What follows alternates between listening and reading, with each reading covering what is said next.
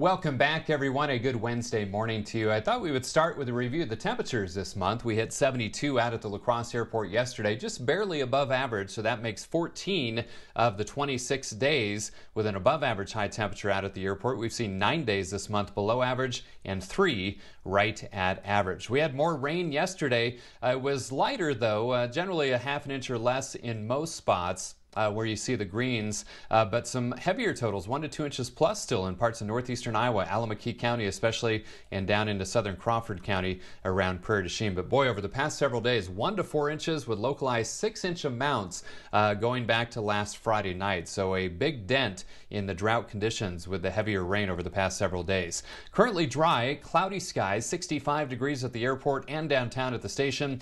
Dew point at 60, winds out of the east-northeast at 7. The Mississippi holding steady just under 5.5 feet. Eau Claire, 60 degrees, mainly cloudy, dew point at 59, winds out of the northeast at 5 to 10. So temperatures in the 50s and 60s across the middle of the country, but locally, generally between about 60 and 65 degrees. And that's going to be the trend for the next couple of hours before we see a slow rise. Winds out of the east-northeast at about 3 to 7. Now, I continue to watch some showers, isolated thunderstorms over southeastern Wisconsin, but notice the movement on these from east to west. So that's why I do have a slight chance of rain still in the forecast for today, as that pesky low is finally starting to shift to our south and to our east, but it's taken its sweet old time. So still throwing some moisture back into the area from the south and east, and that's why that slight chance of showers remains in the forecast. You can see that by the spots of green on Sky Tracker. Tonight, mainly dry, albeit mostly cloudy, maybe some patchy fog. Now we'll start with some clouds tomorrow, break into some sunshine in the afternoon. Tomorrow night's looking gorgeous for the Torchlight Parade, by the way. Watch for some areas of fog into early Friday.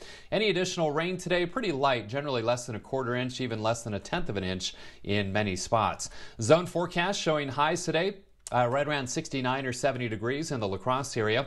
Similar conditions down to the south, upper 60s to low 70s. 67 in Black River Falls and Osseo today, 69 in Blair, and farther north, 67 in Chippewa Falls, 69 in Bloomer, and 68 for you folks in Eau Claire. So plenty of clouds today, that slight chance of showers. Keep that rain gear handy just in case. 70 in La Crosse.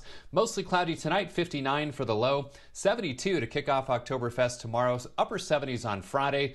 Low to mid-80s this weekend. I did put a small chance of rain in for Saturday. Some of the forecast models showing that chance, especially to our north and west, but staying warm right through the middle of next week. Some low-end rain chances Tuesday night, Wednesday, and Thursday of next week as well. That's the latest check of my 8-day forecast.